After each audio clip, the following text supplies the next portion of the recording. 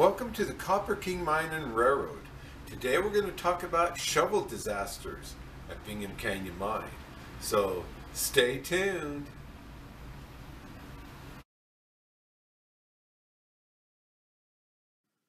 We're just going to spend a few moments here at the Copper King Mine, and then we're going up to Bingham to take a look at the shovel disasters at Bingham Canyon Mine.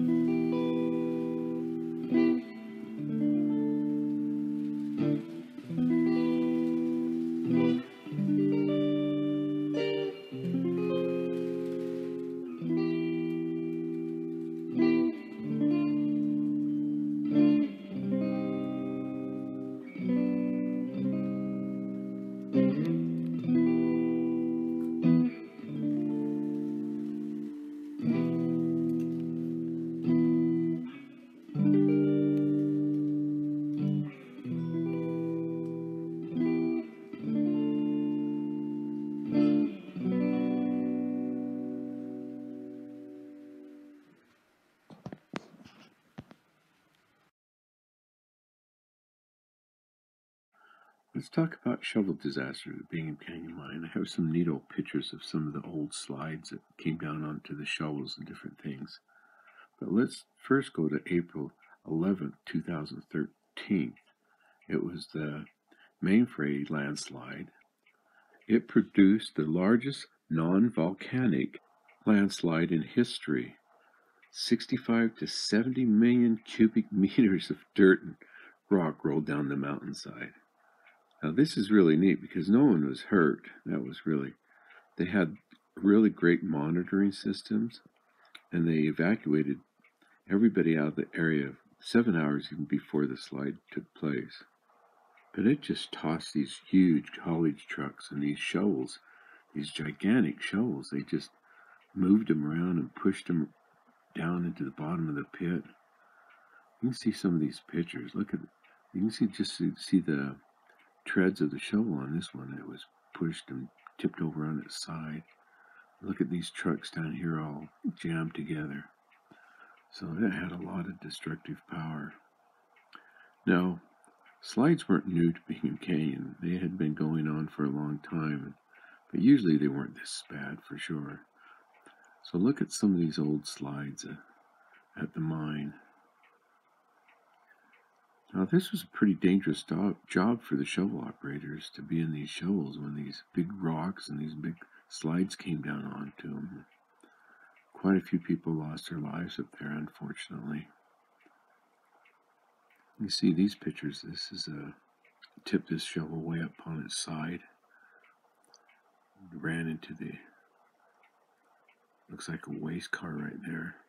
This one, look at the power to tip these great big shovels over. Now these are old standard shovels, so these pictures were taken quite a while ago. Probably back in the 30s or 40s even. Look at the size of that rock he's got in his dipper. That's just crazy. Now this one's a 23 shovel. A man lost his life in that one. We've got a few pictures of that. Look how bad this slide destroyed this shovel right here. Here's another picture coming in from another direction, and there's a little speeder out there in front of it. There's not too much you can do when you're in a shovel. I guess put your back to it or something.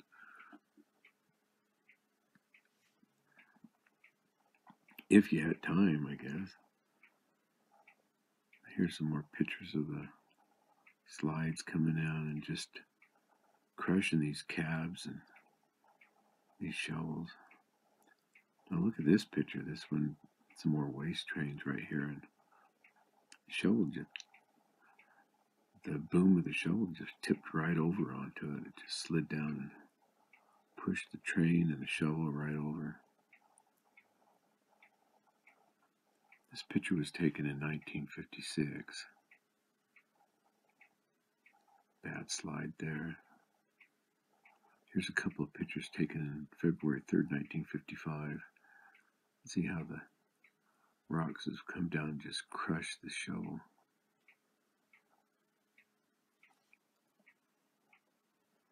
Anyway, these just more pictures of these shovels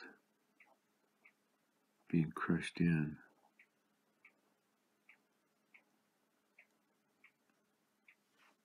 So this is a interesting picture right here. This is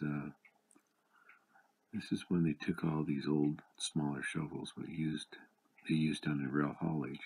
They had to use a smaller shovel because of the trolley line down there was right over where the trains ran. When they finally went to diesel, they got to use a little bit bigger shovels down there to load the trains. So they hauled all these old shovels and they have them sitting up here at 6190 yard. Well, I think that's 6800 yard up in the top. And that's September 1984. So that's some of the bad disasters of the shovels.